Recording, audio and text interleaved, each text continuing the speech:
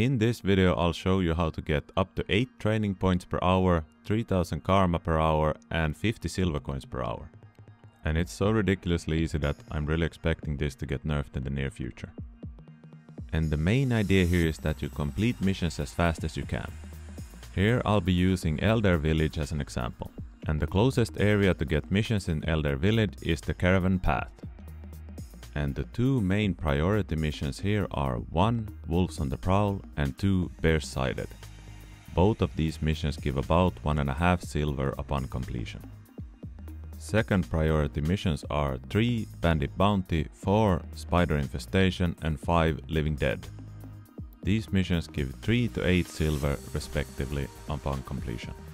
Last priority is 6. Orc Raiders and 7. The Ground Shakes. These missions give 12 to 15 silver respectively upon completion, but they take much longer to complete, so they are not viable for the goal that we are trying to achieve. And now the biggest problem you have is the mission dispatcher.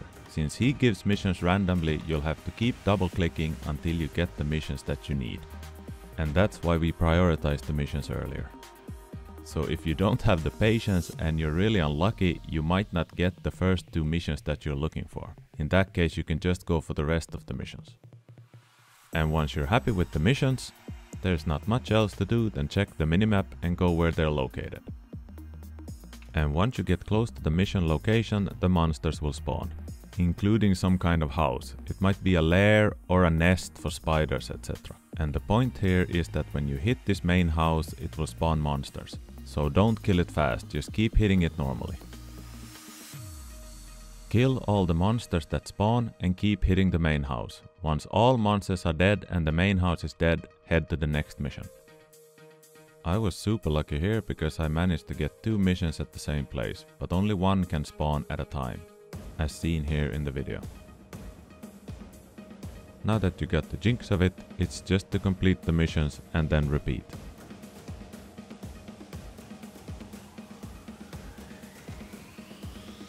If you liked the video, leave a thumbs up and subscribe to our channel. And if there's anything you'd like to learn from Legends of Aria, just leave a comment and I'll try to make a video about it.